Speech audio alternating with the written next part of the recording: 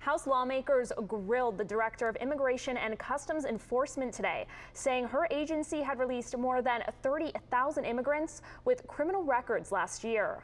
Cronkite News reporter Liliana Salgado was at the Capitol today. Liliana? In a testy 2-hour hearing today, the Judiciary Committee pressed on ICE Director Sarah Saldaña on 2 counts, demanding to know why officers are prioritizing some arrests and why thousands with criminal convictions had been released.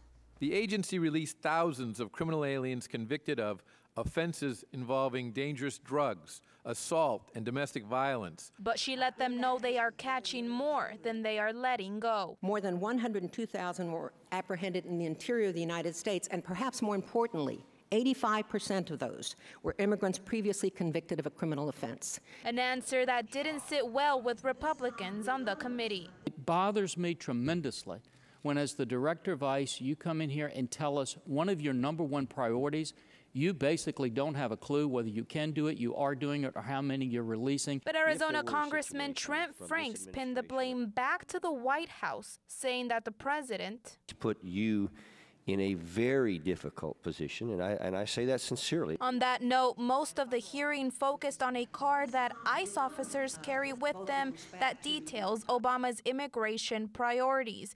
It basically can give an officer flexibility in making a decision whether someone fits within the priorities and should not be removed.